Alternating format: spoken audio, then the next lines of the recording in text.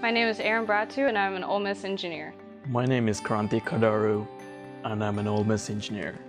My name is Jake Asbell, and I'm an Ole Miss engineer.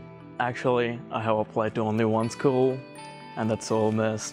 I thought this program was perfect for me because of the small student body.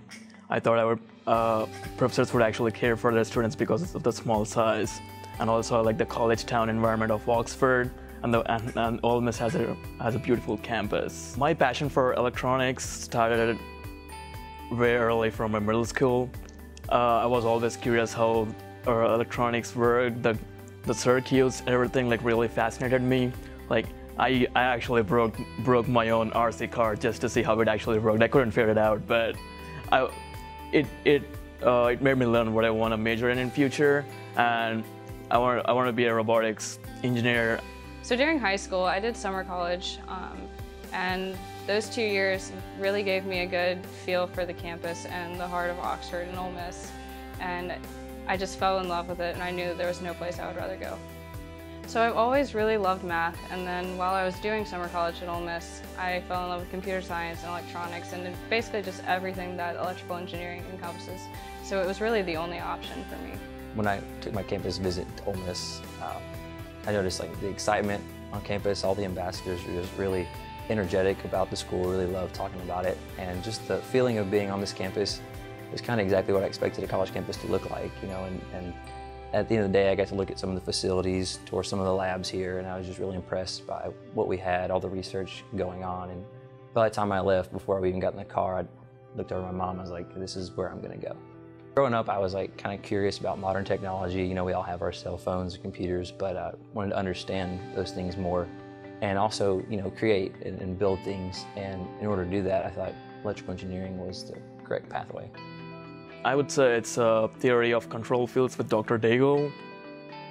It's the hardest class I've taken on campus. That's pretty much the entire semester. That assignments really helped me learn the most.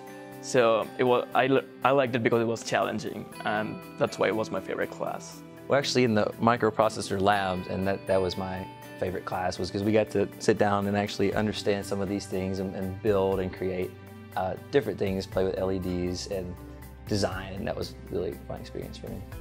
My favorite class so far has probably been linear systems. I'm a huge math nerd, so it's all just math and calculus and differential equations, and I'm in love with it.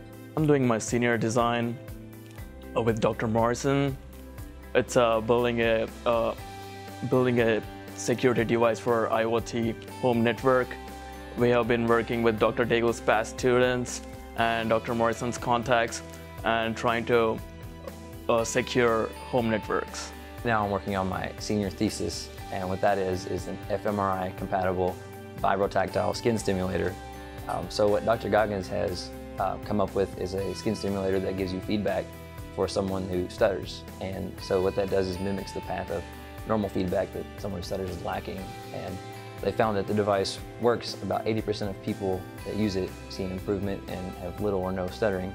So what I'm working on is this fMRI compatible version of that, in hopes that the brain can be monitored under an fMRI, and if so, that could lead to the cure for stuttering. My freshman and sophomore year, I did research under a couple of professors in electrical engineering for NASA on deep space communication and wireless communication, focusing particularly on packet loss and error correction. And then now I'm starting my undergraduate thesis, which will be studying neural prosthetics and the applications of machine learning and data analytics to those.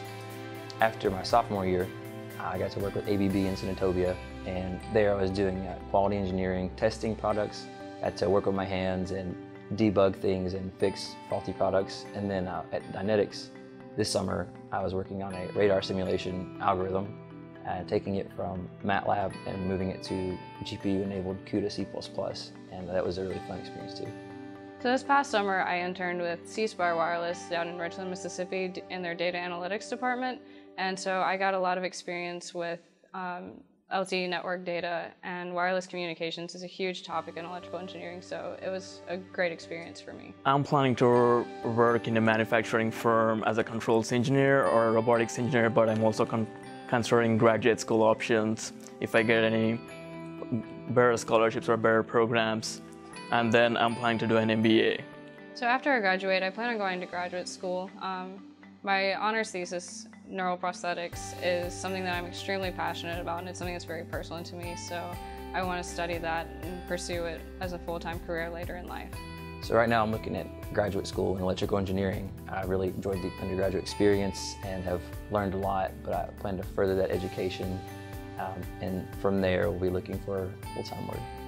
Engineering is hard, it's not easy, but in the end it'll be worth it. Every semester you may feel like I should have picked any other major, it would have been a lot easier on me, but at the same time you gotta look at the bigger picture and never lose your focus on your final destination.